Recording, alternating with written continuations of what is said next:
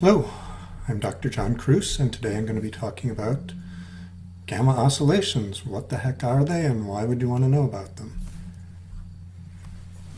So, the take-home message is that gamma oscillations are brain waves in the high-speed, high-frequency region of brain waves, and high gamma wave activity is correlated with better problem solving, memory, attention, sensory processing, mindfulness, and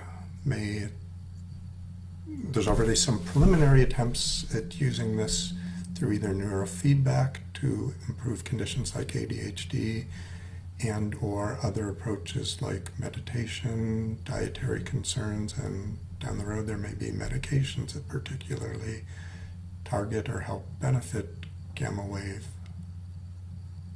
activity in the brain to help with ADHD. So, to back up and to start talking a little bit more about brain waves. So, for not quite a century now, researchers have been looking at the electrical activity of the brain, measuring it using the EEG, or electroencephalography, where they stick various electrodes all over the brain and record activity. Now, that activity that's being measured is the composite activity of billions of neurons firing, and if the neurons were just firing randomly, you'd see a messy blur of electrical activity. So it's only when neuron activity is coordinated, when different neurons, lots and lots and lots of them, are highly synchronized, that we see waveforms, where we see waves of activity, waves of activation, deactivation, forming activity. And the frequency of those waves have been classified. So many people are familiar with biofeedback approaches that taught people to chill out and to generate more alpha waves. So alpha waves are some of our slower waves. They're in the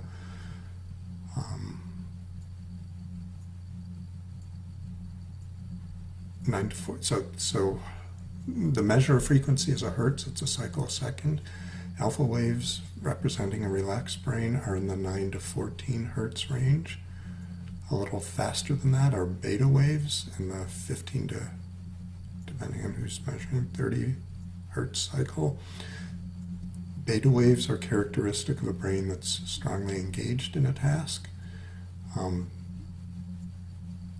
If you're familiar with stages of sleep or looking at sleep, delta waves are characteristic of deep sleep, that there's occasional bursts of delta waves. Those are only at a 1 to 4 hertz characteristic.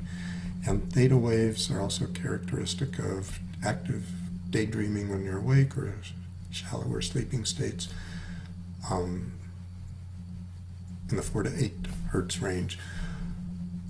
For years, most of our attention was on the alpha, beta, gamma, or alpha, not gamma, alpha, beta, delta, theta waves, and very little attention drawn to the faster waves, these gamma waves, partly because in most states of brain activity, almost all, not only are they faster, but they're also a much lower amplitude. They are smaller waves. They're sort of the background, something's going on, and you see bigger theta, delta, other waves flashing through.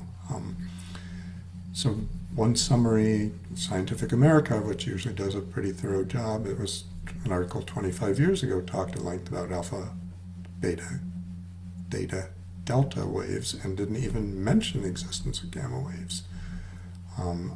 Other people who are familiar with this, with brain waves, know that in 2013 the FDA did approve a EEG-based system for helping with ADHD diagnosis. So nobody, even the manufacturers, claim that this is a tool you can simply use for everyone and it will definitively tell you whether someone has ADHD. It's considered an adjunct to a good clinical evaluation.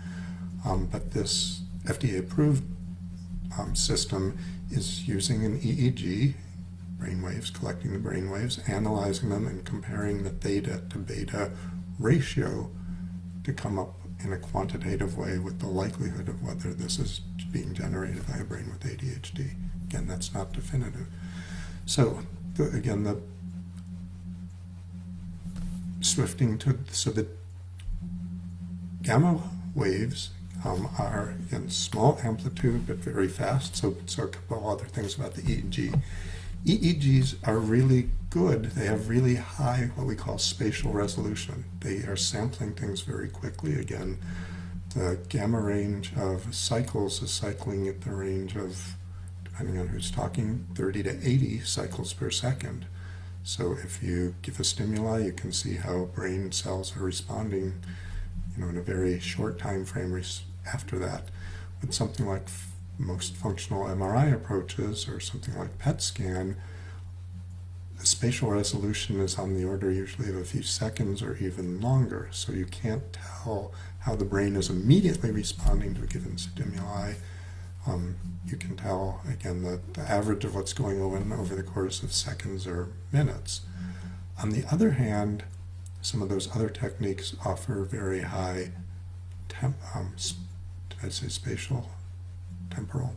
I may have said that wrong previously. So EEG, very good temporal time resolution, very poor spatial resolution. So not only when someone's saying they're observing gamma waves or theta waves, it's important to know where in the brain that's happening. And with an MRI or a CT or some other PET scans, you can get down to a few centimeters, smaller than centimeters, even a few millimeters of where dopamine activity or something else is occurring. With most EEG approaches, the spatial resolution is much poorer, so it's more like front of the brain, back of the brain. It's hard to know where these rapid events are actually occurring in the brain. So back to gamma oscillations, so this synchronized activity in the gamma waves. A lot of attention's been focused on D4, which is a dopamine subset of dopamine receptors in parts of the cortex, and how the interneurons there seem to be the primary site for generating gamma waves in the brain. And gamma wave amplitude, again, has been correlated with better problem solving, better short-term memory, better attention span, greater mindfulness, and to a bodily health level, to greater gamma wave activity in the frontal part of the brain associated with better mood, better immune functioning. And there have been some studies looking at dopamine 4 receptor agonists, activators, showing this boosting gamma oscillations in the front of the brain and correlations with boosting some mental performances. In contrast, so people have looked at gamma wave activity in ADHD, and there's some variability, but what seems to be characteristic is lots of gamma wave activity posteriorly in the cortex and less gamma wave activity in the frontal cortex. Again, that would correlate with more problems with attention, more problems with cognitive processing of information. One of the things that the gamma oscillations seem particularly important for, and this is still preliminary and still not completely nailed down, is what's called sensory binding. So in the brain, and visual processing has probably been the most studied, when the eyes, the retinas, the photosensors take in information and then it's shunted back into the brain, but that visual information is shunted into color goes one place, size, shape, intensity go in other places.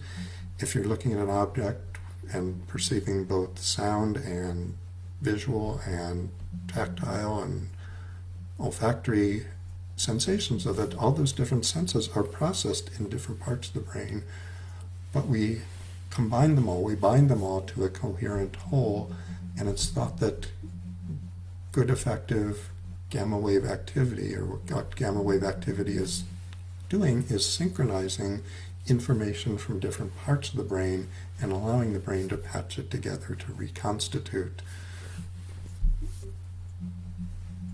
a process or an imaging or a perception, so we have a unified perception and aren't relegating the sound as a separate dimension from, or a separate unconnected aspect of the object we're perceiving.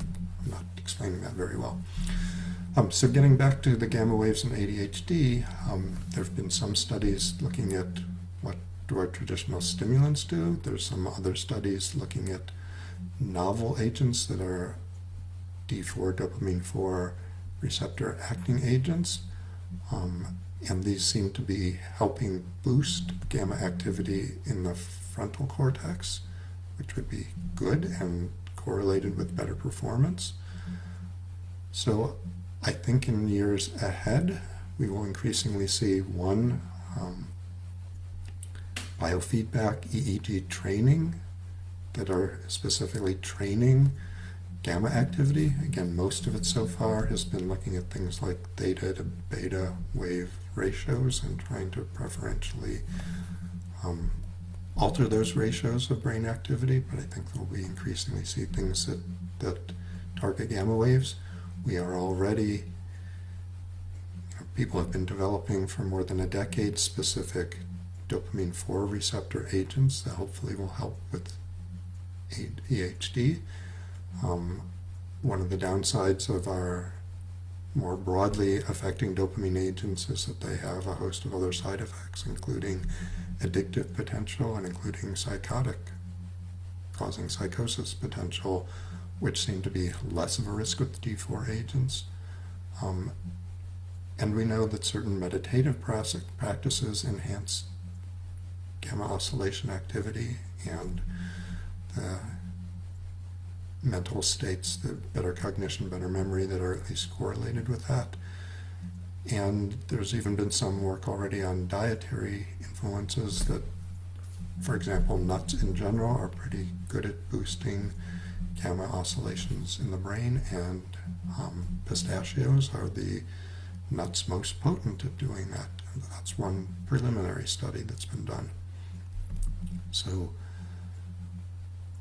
more and more as we understand how the brain is processing, again, I think we'll be focusing less on drugs that are affecting neurochemical systems diversely throughout the brain and the body, and hopefully developing more targeted systems, both medication-wise and non-medication-wise, that are maybe more directly tied to function, and boosting gamma oscillations would be one of them.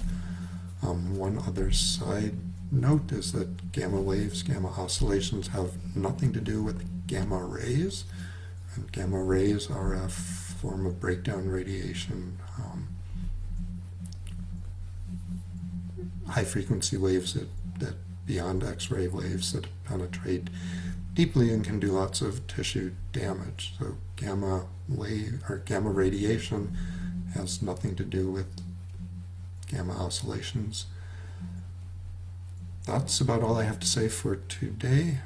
Again, hopefully there will be more on this topic in the future, and maybe I can explain it more coherently as we learn more and have a more cohesive body of work. What I'll be talking about in 2 weeks is the gut biome. I'm not seeing any questions right now, so I will just be signing off.